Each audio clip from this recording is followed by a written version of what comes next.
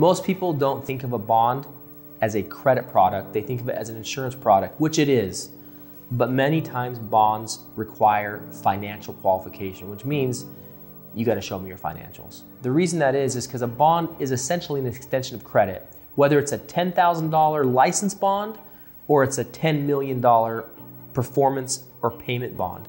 A surety company is partnering with you, providing somebody else a guarantee that you're going to perform. If that performance means the registrar of contractors in Arizona or in California or Texas or wherever a license bond for an auto dealer might be required, the federal government, when you're providing those license and permit bonds, you're agreeing to perform according to statutes that were set forth by the person requiring that bond, the state or federal government.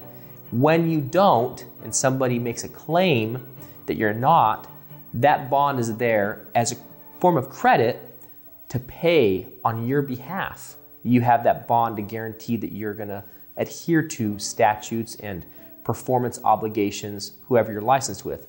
That's a small example, but it still is a credit. And lots of times, just like with credit cards or whatever it might be, small credit applications don't require financials. But I promise you, if you go and get a $10 million line of credit or loan or home loan, they're gonna wanna see a bank statement or a financial statement if it's for a company. Same thing with bonding. If you're gonna get into larger amounts, I'd say anything under $1 million, we can base on credit alone, just like a credit card. But once you start getting above that, or the job complexity increases, or you have multiple small bonds, if you have 5 $200,000 jobs, or you have 10 $400,000 jobs, you're gonna have to provide financial qualification. That means balance sheet, income statement, depending how big it is. A CPA may need to get involved to give another layer of security to that surety company that the numbers that you're presenting are accurate and honest. Those are all things as the complexity of your company and the complexity of the jobs are getting larger that you're gonna need to provide